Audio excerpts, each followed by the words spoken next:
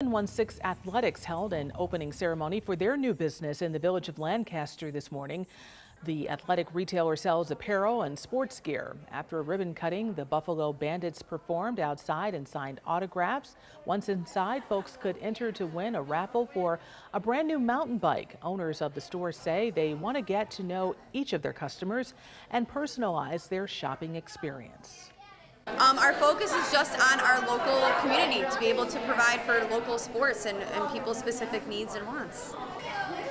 716 Athletics joins the Lancaster Village Center on Main Street. They say there's always also a dance studio, gym and park all in walking distance, making it the perfect location for all sports and outdoors fanatics.